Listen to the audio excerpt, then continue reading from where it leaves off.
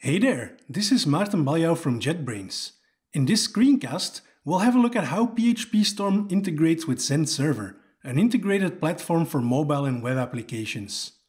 We will also look at Z-Ray, a new feature which will show us exactly what happens to construct each page in real time. Just like PhpStorm, Z-Ray helps developers write better code and detect and fix issues earlier. Let's see how they work together. Before we start, we will need a couple of things. PhpStorm, obviously, for which a trial can be downloaded from our website. We'll also need Zend Server, for which a 30-day trial is also available. Another option is to run a special EC2 instance on Amazon with Zend Server pre-installed. It can be found in the AWS Marketplace, but do note that pricing of the instance will include a license fee for Zend Server. Once we have Zend Server running, we can log into its administration portal to configure it, set up clustering, install PHP modules, look at events and all that. We can also deploy applications using the UI here.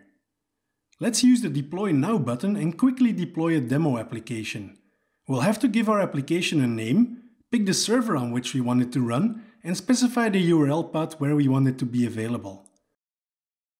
Zend Server will check all prerequisites, and once those are good, we can start deployment. The portal will bring us to the applications list, where we can see the deployment is being created. On this server, we have our new demo application running, as well as a Drupal application, which we'll use later on during this screencast. Check Zend Server's Getting Started guide if you want more information about this portal. Now let's see if we can debug an application running on Zend Server using PhpStorm. If Zend Server and PhpStorm are on the same machine, no additional configuration is needed. When both are on separate machines, like the EC2 instance I have here, we will have to set up an SSH tunnel.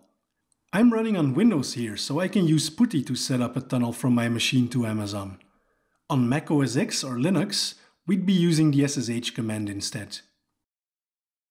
Once the tunnel is up and running, we can tell PhpStorm to listen for incoming debug connections.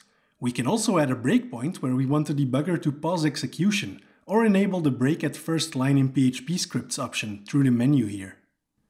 We can then navigate to our application using a browser.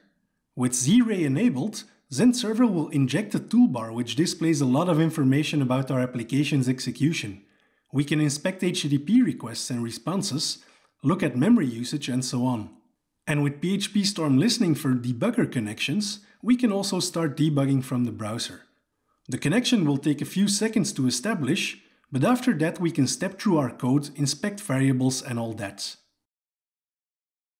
Next to debugging, we can also profile our application to see the execution times of various functions and explore potential performance bottlenecks in our code.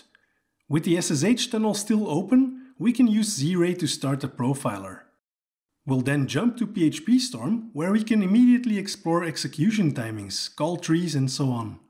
Using the context menu or the keyboard shortcuts, we can also jump to the relevant portions of source code.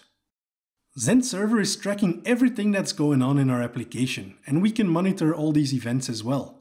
From the Zend Server administration dashboard, we can look into an application's events and at the details of these events. If needed, for example with a slow request execution type event, we can start debugging or profile from here as well. If the IDE is listening, it will start a debugging or profiling session and we can immediately jump in. Now let's prepare a deployment. Zend Server comes with a command line tool for creating deployment packages. We can enable it through the PhpStorm settings and then use it from the built-in command line tool console, where we will get completion on the various commands that are available. Using the command line tool, we can create a new application package, like so.